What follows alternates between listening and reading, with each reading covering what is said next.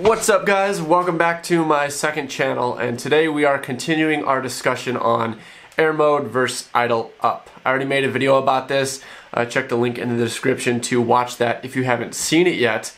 But essentially, I've heard a lot of people talk about air mode and idle up as if they are the same thing, and they are different terms, so I wanted to kind of explore that. The long story short from that first video is that idle up is a setup technique that's carried over from collective pitch helicopters, in which a throttle curve is created on the transmitter, and what we use it for in our FPV drones is so that when the stick is all the way at the bottom, the transmitter is still putting out a very small but not zero output, so that if you have motor stop enabled, for example, the motors don't actually stop.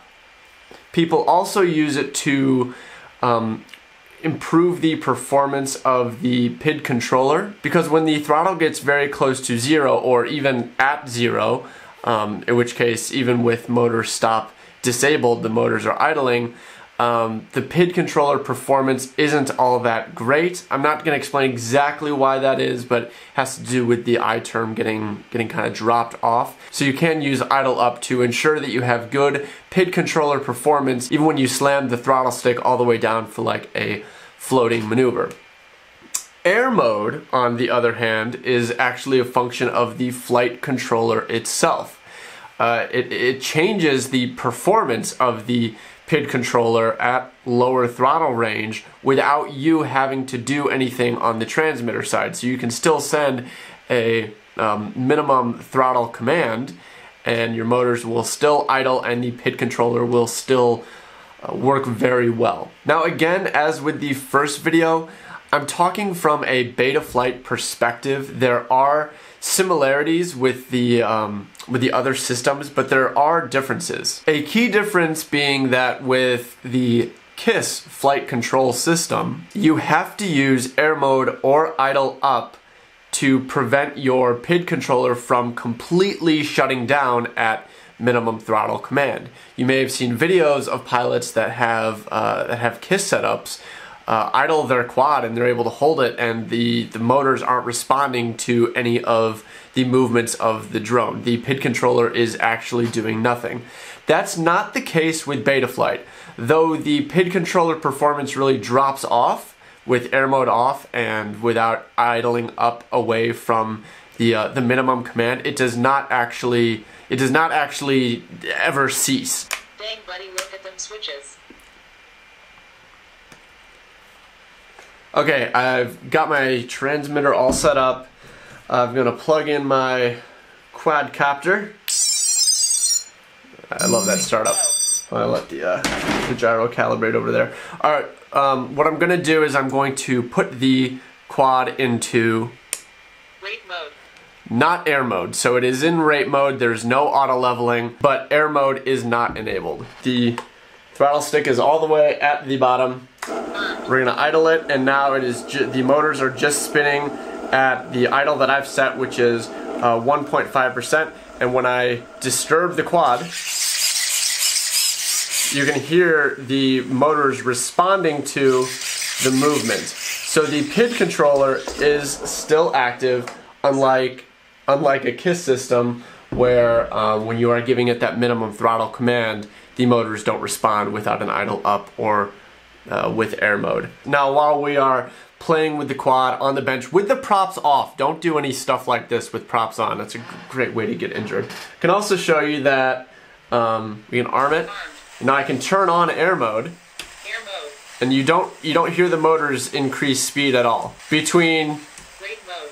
and Air mode. the motors don't change their idle. So air mode is not an idle. However, I do have idle up available on a switch, and that will essentially raise the idle of the motors because it will send a command that's equivalent to about a 5% idle. So now when I switch idle up, Dang buddy, look at them switches. you hear the motors actually increase their speed even without moving the stick. And then when I flip it off, the motors go back to idle at 1.5%. In my previous video, I compared two scenarios. I flew in rate mode with air mode off, and then I flew in air mode, and I was basically going up and doing kind of like these inverted hang times to illustrate how much more stable air mode is than standard rate mode. What some of you guys pointed out is that I wasn't actually comparing idle up to air mode. So we're going to take our demonstration a step further. So this first DVR clip is going to be just like before. We're going to have the quad in rate mode with no air mode, and we are not going to use an idle up. So I'm actually going to go into the Betaflight settings and raise the digital idle to 5% rather than the 1.5 I had it set at. Again, I've got these sticks shown on my on-screen display so that you can see how the quad behaves even when I'm not moving the sticks. And just like before, we're going to take off, pop upside down, and just let the quad float there without moving the sticks. And you can see that the quad is not really stable, it bobbles around a little bit.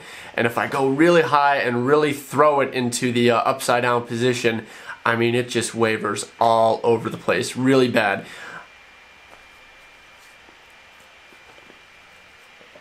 Now this second clip, what we're going to do is I'm going to go back into the Betaflight settings and I'm going to lower my idle down to 1.5%, and then now I'm going to use the idle up that's on the transmitter side to raise the output when the stick is all the way at the bottom to 5%. So now look at the left stick. When I flip the idle up switch, you see it move up just ever so slightly because the drone is actually seeing me push the stick up, even though in reality the stick is all the way at the bottom. The idle up on the transmitter is tricking the drone into kind of thinking otherwise. So we are just going up and doing the exact same thing again, and we actually do see an improvement. You guys were right to ask for this because yes, setting your idle lower and then using an idle up will definitely improve the performance of your PID controller at minimum throttle input, like so even when your stick is low, because you're not actually hitting minimum throttle input. So it's definitely better, but you can still see there are some shakies, and the quad could still improve in its stability at minimum throttle with no stick input. Alright, scenario number 3. I'm going back into Betaflight settings once again. I am raising the digital idle back up to 5%, and I am not going to use idle up. So now I'm going to use air mode with an idle of 5%. Here we go, once again, popping up, flipping upside down, and it's really stable. And again, something that you can't see in the video is how much better these sticks actually feel.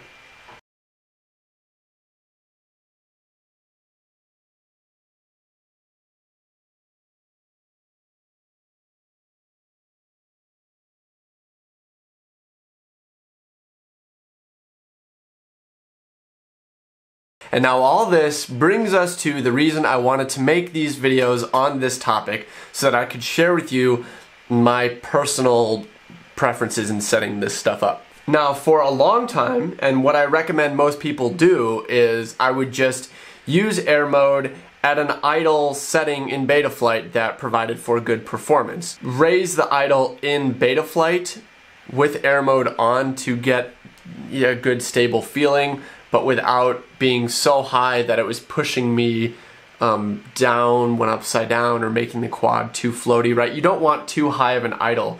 If you go into that upside down float and your idle's at like 15%, you're gonna fall way faster than you want. You want to be able to get upside down and have really great hang time, but at the same time you don't want your idle so low that the quad doesn't have the authority that you would want.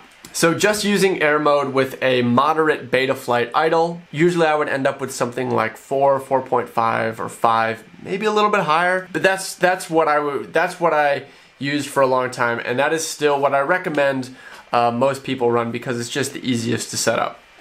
Now, when I was spending some time with Zachary Thayer, who goes by the pilot name Anoob, he was telling me that what you could do is actually mix both idle up and air mode. So even though you're using air mode, still set the idle lower in Betaflight than you would actually fly with, and then use an idle up on top of that. So you essentially use both. So now let's show you that fourth scenario where I've lowered my idle in Betaflight back down to 1.5%. We are still in air mode, and I'm going to flip the idle up switch. So again, you see the transmitter's outputting about a 5% output even with the stick all the way down. And here we go, we're popping up, we're floating, and is it any better? You know, it's honestly really hard to say. Mr. Anoob swears that this performance is better, especially for specific maneuvers like when you get off the throttle really fast or something like that. Honestly, I can't tell if it's actually a little bit better or not, or maybe if it's just in my head, but that is the setup that I run. I use air mode with a low idle in Betaflight and then an idle up switch on my transmitter. Because why not? Because it certainly didn't make it any worse than running air mode with a moderate digital idle. So, you know, if Zach says it works, I mean, it doesn't really hurt anything.